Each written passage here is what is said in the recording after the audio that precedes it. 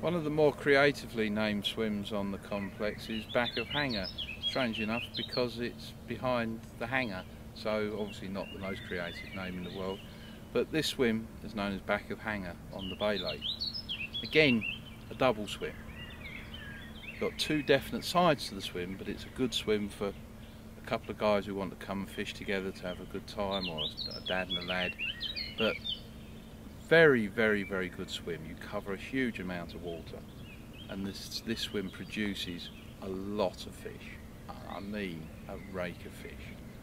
But what you've got, obviously, again, the margins across the far side.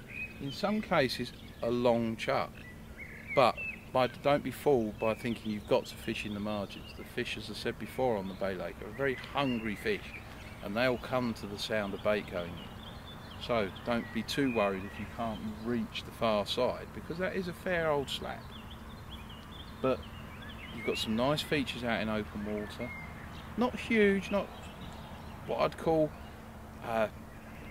big features that are easy to find. I'm talking about nice features where there's little gullies running through the lake, little gravelly mounds here and there, and these spots are always worth fishing. And I do know that there is a gravelly seam that runs sort of down the middle of the lake at about 40-50 yards, and that spot, they do obviously use it like a roadway, and you catch lots of fish off it, so it's worth locating just out there, not that far. So good swim. We catch fish and catch float fishing in the edge here, far margins and open water.